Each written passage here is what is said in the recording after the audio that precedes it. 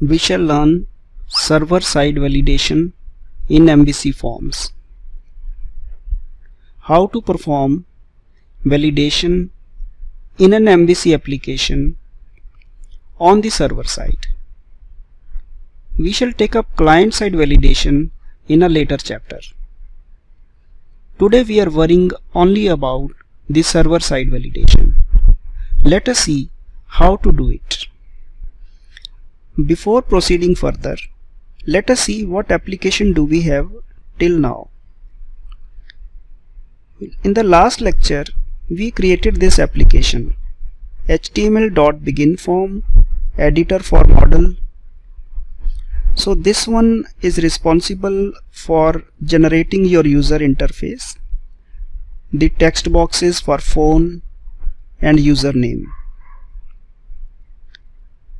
And corresponding to this form, you have two action methods: create record for the get request, which displays the empty form, and create record for the post request, where the data is posted.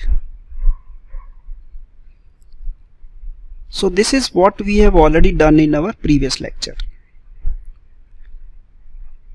So this is our create record basic form. This is the controller. And now we begin how to add server-side validation. The trick is to use annotations on the model. So this is our model. I'll fold it back here. This is our model. So now let us have a look at how we have done it here.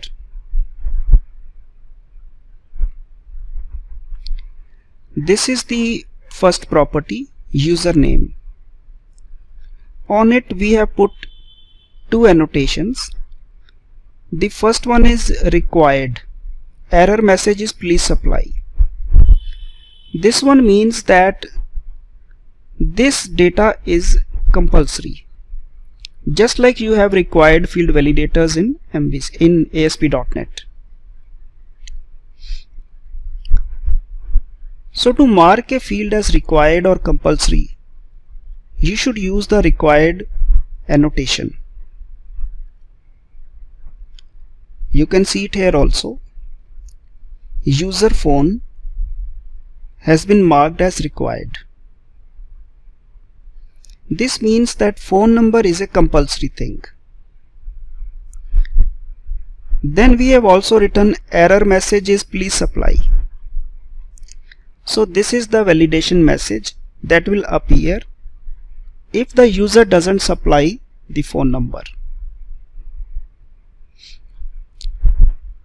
Here also same thing. If the user doesn't supply the name, then the error message please supply will be flashed. Now username can have a maximum length also. You can put it in the annotation, string length 50.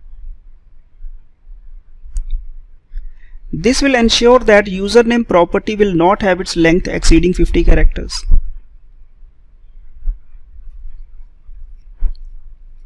"50" is the upper limit, but you can also specify lower limit, minimum length, and even the error message that will appear if the length typed is greater than 50.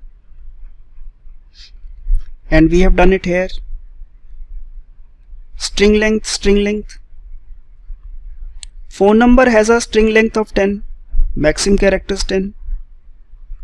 But we can put comma separated, more properties can be added. Minimum length is 10. And even a custom error message. So what I would say is that the first step in incorporating validation on the server side is to add annotations.